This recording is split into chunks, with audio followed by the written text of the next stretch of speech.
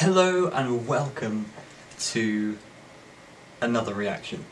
Today we're going to be reacting to Game Theory FNAF 4 The Body Snatchers. Now this is a follow-up to the last Game Theory FNAF theory that I watched, and I thought it was pretty interesting.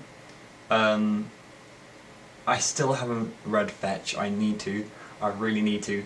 But we're going to see what all of this is all about now by watching this video. So, let's just get into it. He's your buddy. When your brother is a jerk, he's your pal. When your dad is off at work, he won't leave you when you go get a bite. At least until the 6th night. He's here, he's there, he's everywhere. Who you gonna call? Psychic friend Fredbear. Yay, it got updated. For reasons still unknown, It's and still he going. stalks you.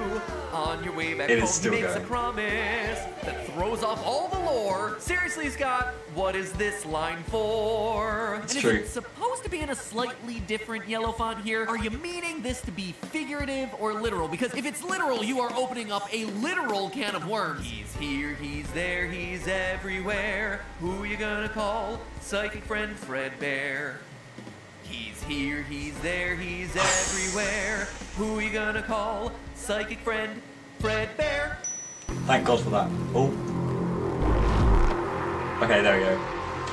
Well done, Matt. That was a very nice intro. Welcome to Game Theory, where I start off today with a disclaimer. Warning, in entering this video, and honestly all of my theories, you are entering a zone of speculation, where any idea is valid for consideration in the hopes that it solves more problems than it creates, answers more questions than it raises, or ties together dangling pieces of evidence in a narratively satisfying way. Am I trying to solve the lore? Yes. Am I doing it by asking really extreme, over-the-top questions, looking into very specific details way too closely, and more often than not drawing connections between concepts that probably aren't connected at all? Absolutely yes. Side effects of entering the theory zone may include a blown mind, total and utter confusion, a deeper appreciation of your favorite franchises, fun stories to share with friends, a head full of random factoids that will at no point aid you in life, disillusionment about very existence much and like complete the, views. Enter at your own risk. Disclaimers aside, intro to crafting is a tricky FNAF needle Beyond. to thread. A good theory is one that has enough evidence to support it, but not so much evidence that it's basically a known fact. It requires extrapolation, thinking beyond just the stuff that we're given, but not so far past that you're overreaching or making baseless claims. No, and definitely. all of that while still maintaining a satisfying story. That's my problem, A story I that go too stays far. true to the franchise that you're talking about while not being afraid to take that known story in new, often riskier directions. In a lot of ways, theory crafting is like writing fan fiction, just, you know, with more evidence and less aggressive cuddling. A lot less aggressive cuddling than some of the fan fictions I've been exposed to over the years. What? Anyway, Okay. the reason that I say all of this right now is that today's theory is, how do I put it? It's one of the stretchier ones. Like, there are some theories that are rock solid. There's some really strong evidence in the game, and it's supported by stuff that's been said by the developers or creators. Then there are others that require a bit more creative license, where the connections are there, but they might require you to squint a little bit. In a way, I quite like these kind of theories because Scott tells us that he likes it when people make stories about the franchise. And if there's evidence for it, then brilliant, you can make whatever theory you want. This might be interesting, like a different look to FNAF, but I mean, we can all listen to it and see what Matt thinks. It might not necessarily be correct, but at least we're looking at different perspectives and taking other people's opinions into consideration. So yeah. Or just, you know, have fun with it and go along for the ride. And this episode is one of those theories. Because today we're once again diving into the world of Fetch, Book 2 of the Fazbear Fright series. You see, last time I mentioned this. Fetch was recently released and it is, well, if I'm being honest, it feels much less connected to the series than the first one. The connections to the main lore are definitely a bit shakier. This one, meanwhile, introduces us to a lot of new things.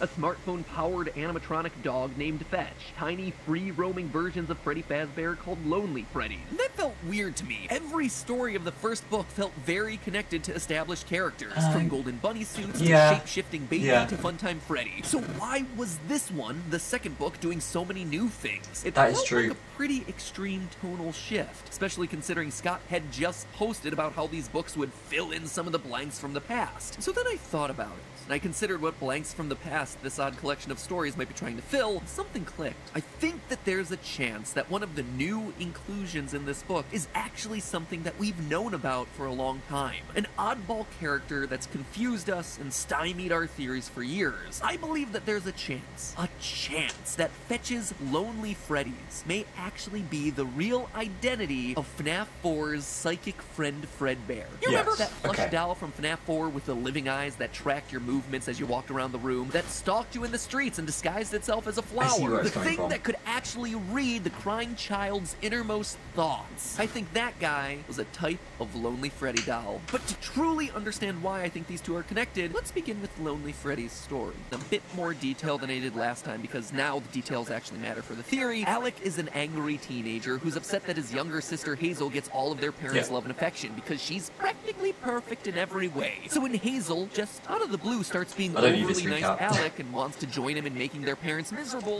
since the last episode, I have read all of Into the Pit, not Fetch though. At her upcoming birthday I really need to read Fetch and do an analysis for you guys. Freddy Fazbear's Pizza. His plan, well, it's not a particularly good one, and if I have to fault this story for one thing, it's that the mechanics of how it all works is kind of confusing. So stay with me here. At Freddy's, they have this big money booth. You know, those clear boxes with fans that blow all these tickets around you, and you try to grab them, and you walk away with whatever you're able to capture in the booth. And in the booth, there's a special ticket that allows you to win the top prize in the restaurant. A Yarg Foxy. Basically a large Foxy doll with extra hook-swinging action. Okay, so it seems like Hazel really wants to win the Yarg Foxy, so Alex sabotages her chances by taking out the special winning ticket before she gets in. Except she does win. By some weird, magical, unexplained miracle, the ticket winds up in her hair, and she wins the Foxy doll. So it's almost like fate is against Alec because he's making himself the victim. She wanted to win it for Alec. You see, Alex secretly loves Freddy's Pizzeria, but he never gets to have his birthday there. And of all the characters, he loves Foxy the most, even pretending to be Yarg Foxy around the house when no one's looking. Wait, when Hazel tries to that was a detail we missed out last video. As a way to try and finally make him happy, all it does is infuriate him. Once more bested by his perfect sister, Alex loses it, he rips the Foxy doll and runs off to the storage room crying. Once there, he meets a Lonely Freddy doll, a small, free-roaming version of everyone's favorite bear. The bear hypnotizes him and then body swaps with him, leaving Alex's consciousness trapped forever in the doll's body, while an AI with his face roams free, unbeknownst to his family. So forgive me the detailed plot description, but I needed to get all that in because Alex's story, strangely enough, closely matches what we see happening in FNAF 4's Crying Child. No, now, of course it does. I don't think Alec is the Crying Child by any means. There are just way too many differences here, but I did want to call out how similar these two stories are because the parallels seem intentional. They seem to be inviting us to compare these two stories. So and when he said about the Foxy, dressing like as Foxy, that definitely struck something in my brain. Freddy's at the end of the week, though in this case, it's a sister's party and not his. Speaking of the sister, Alex's younger sister Hazel is described as being cute and perfect, with a lot of emphasis being placed on her green eyes and her curly yellow hair. An important physical description considering Elizabeth, the girl who would go on to possess Baby and who we assume is Crying Child's sister and owner of this room in FNAF 4, is also so it's kind of like Scott's just got FNAF 4 in fact, eye and gone. color is brought up a lot. An unusual amount throughout the Lonely Freddy story. Quotes like this: Alec had never noticed the bear's eyes before. Had they always been that blue? And again, its eyes were as blue and deep as an ocean trench. Over 13 times are eyes in this story qualified by their color, which is worth noting considering that a lot of the other short stories thus far in Fazbear Frights have had themselves pretty sparse character descriptions. But this one, for some reason, really chooses to emphasize the fact that Alec and Hazel have green eyes and that Lonely Freddy has blue eyes, which, if you have an obsessive level of knowledge of the series, should ring a few alarm bells. In Sister Location, eye color was a huge deal, so much so that I had a whole theory about it back when Sister Location came out, where the baby animatronic had blue eyes because he had loads of eyes scoop all over his body. Elizabeth and her eyes turned green. And here we have something very similar happening. Yeah. Quote from the story. Alex stared It shows hard that the into animatronic blue is eyes of lonely possessed. Freddy, eyes that had burned through his soul. Even He searched for like answers of his Freddy, own, but he only who came had away black with eyes, more that questions, shows that he's because possessed. the blue Or eyes silver of the eyes. bear had suddenly turned a light green. End quote. And again, in this quote, all Alec could see was the bear as its newly green eyes bore through him. So we've got a party, a sister, and some eyes. I get what point he's making. Obviously, there's got to be more, right? Alec, when his plan fails, runs off to hide in the storage room crying, similar to the crying child being locked in the storage room in FNAF 4. And in general, Alec is just a sulky, moody kid who, similar to our crying child, both loves and hates as I said, it's just Freddy a twisted Fazbear. FNAF 4. Alec, in the book, secretly loves the restaurant and its characters, but he also hates it because he only gets to go when it's for his sister, which makes him bitter and angry to be there. Okay. It's a lot like the conflicted feelings our crying No, this is child very good. has for the restaurant. I like who what he's- clearly I like what likes he's the thinking. franchise. I mean, he has all the toys in his room, and yet while he's there, he's clearly miserable. We're not exactly sure why, but he does have Yes. mixed Yeah, feelings no, that is a about good this point. franchise.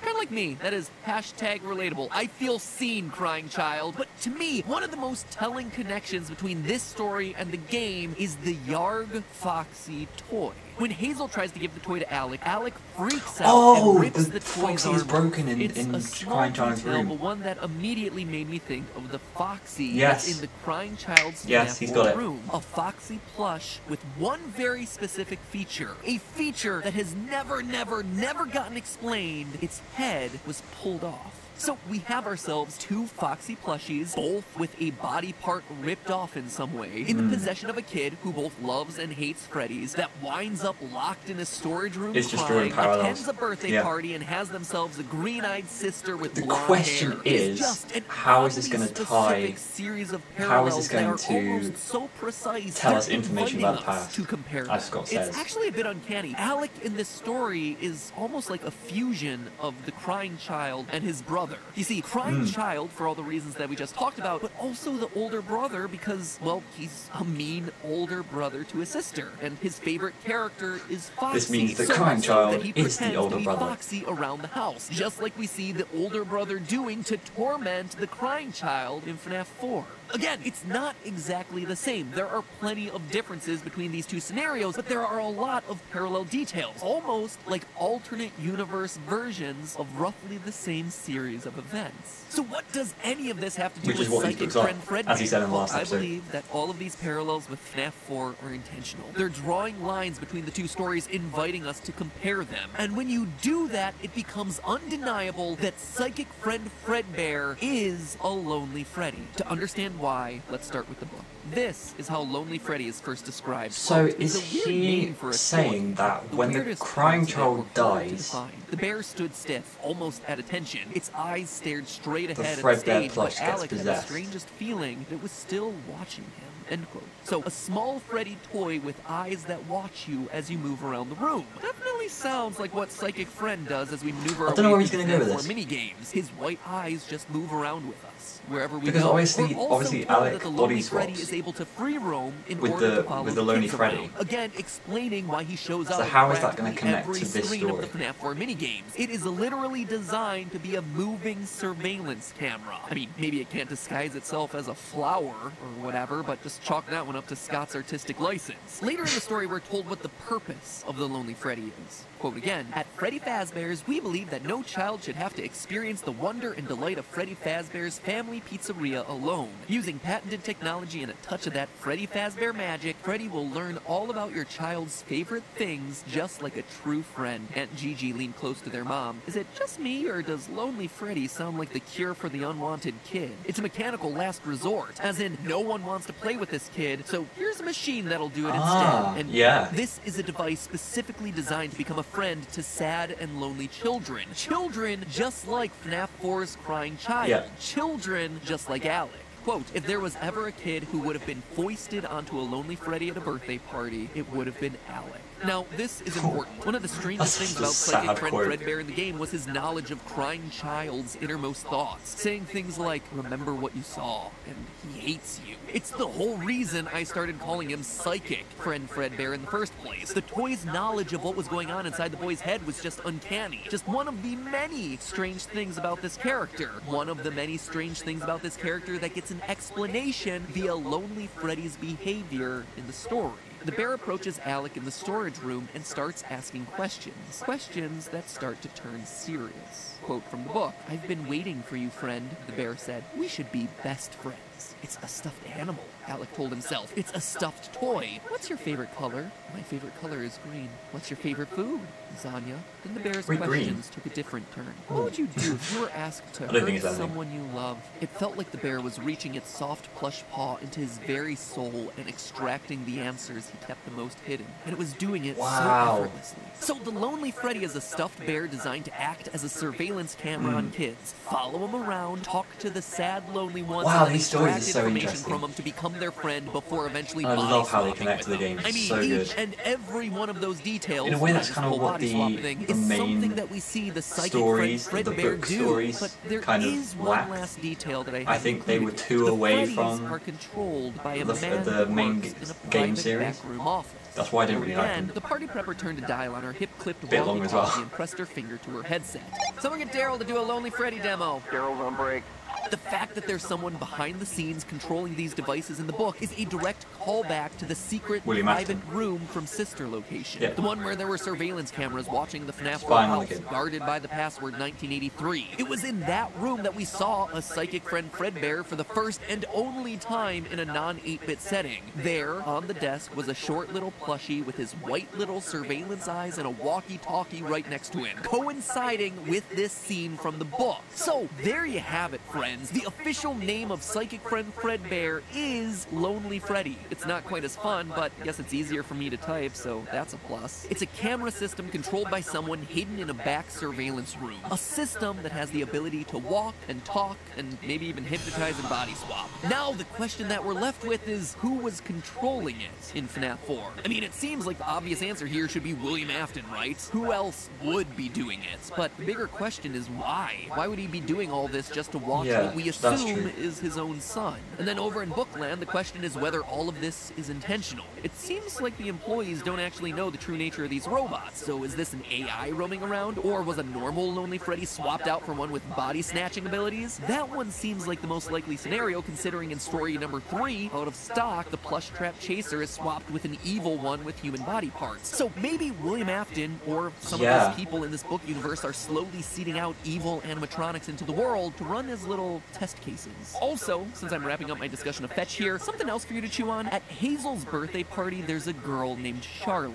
A girl who shares a name with the child that we know goes on to possess the puppet. A girl who, in this story, is allergic to chocolate and accidentally eats some and then spends the rest of the party vomiting. Could this actually give us an explanation for why Charlotte in the games would end up outside of the party, outside of the restaurant, when we see her in FNAF 6, before she eventually gets killed and turned into a puppet? It may be. It's just a thought that I'm throwing out there into the universe for everyone to pick apart. But with Fetch out of the way, it's time to look ahead. Because based on the descriptions, it's books number 4 and 5, coming out later this year, that seem like they may hold the biggest lore reveals yet. In book 4's description, we see that one of the main characters will have the name Susie. If she also has herself a dog, Susie is almost guaranteed to be confirmed as our fruity maze girl. And our first ever victim, the one who goes on to possess Chica. We also know that one of the book 4 stories will be about Pete and his younger brother who, quote, get in a fight in the wake of their parents' divorce and fall prey to a gruesome curse.